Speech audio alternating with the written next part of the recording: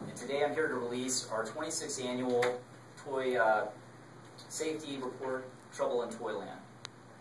And one of the things we recommend for parents is to use something slightly bigger than the test cylinder that everybody has at home, a toilet paper roll.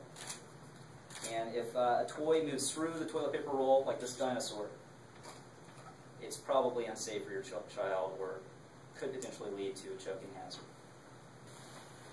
One of the toys that we found too much lead in was this innocent-looking book we found at a major retailer.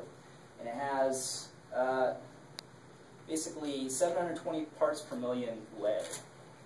And if a child was to chew on it, touch it, rub on it, that could potentially cause problems. We found that the funny glasses had 42,000 parts per million of phthalates. So the funny glasses have a chemical that causes reproductive disorders.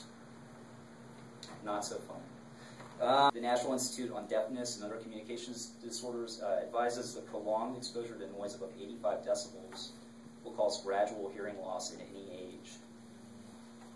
And I'll demonstrate it just so you can hear just how loud this is.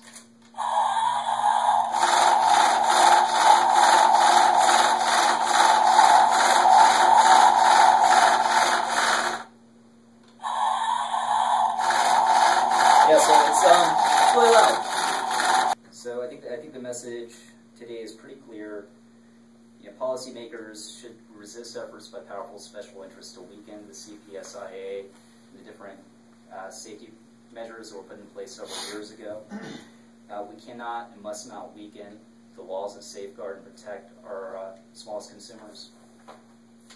For parents who are about to embark on their holiday season shopping, we want to make sure they know this. The toys in the report and on our website represent a small sample of the toy hazards. They still need to be aware and examine toys carefully. They should also report unsafe toys to the CPSC, and they should use our website, toysafety.mobi. Frank. Frank. Frank.